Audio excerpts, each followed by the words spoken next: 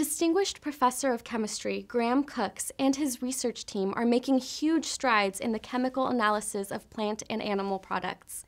By combining a miniature mass spectrometer instrument with a technique known as desorption electrospray ionization, or DESI, this technology may one day allow consumers to instantly analyze food and other products for bacteria or pesticides. I wanted to do something which was definitely of interest to the public.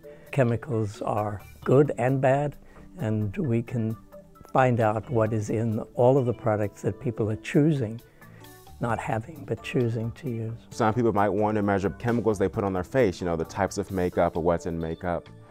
You may also want to determine if your lettuce has been contaminated with E. coli also. So this instrument can really answer a wide variety of problems in one device. Yeah, so a mass spectrometer incorporates a lot of interesting technologies. It incorporates a lot of electronics, high fidelity, accurate reproduction of small signals. It incorporates vacuums, some pretty fine mechanical work. So all of those things go together to make a device which measures chemicals in the environment or in objects. One of the things that I enjoy doing is digitally building the instrument and then writing a program and simulating its performance.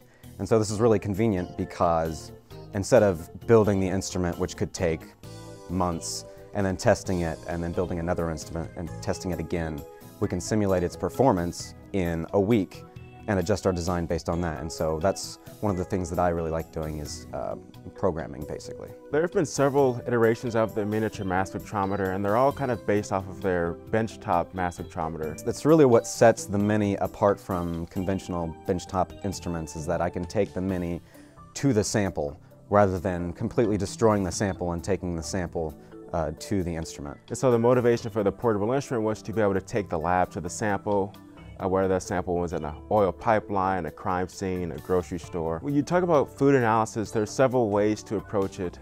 You can either consider the antibiotics that they put in meats, you can consider the wax they add on fruits to make them look better. You can even look at the pesticides or herbicides they applied while the food was growing.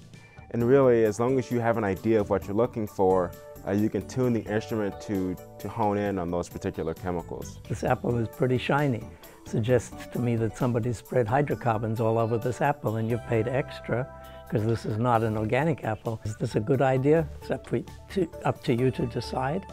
But we would like to give people the tools that will allow them to decide. Long term, of course, we'd like to see mini mass spectrometers in a consumer grade product. So mom and pop can take their cell phones to the store and analyze their foods for pesticides, for antibiotics, for all sorts of different things that they might be concerned about. Personally, I enjoy forensics, so I love analyzing illicit compounds, things that you would find in a crime scene. Another application, which is hopefully going to be online this year, is to look at tissue during surgery. Is that cancerous or not? Is that a tumor or not?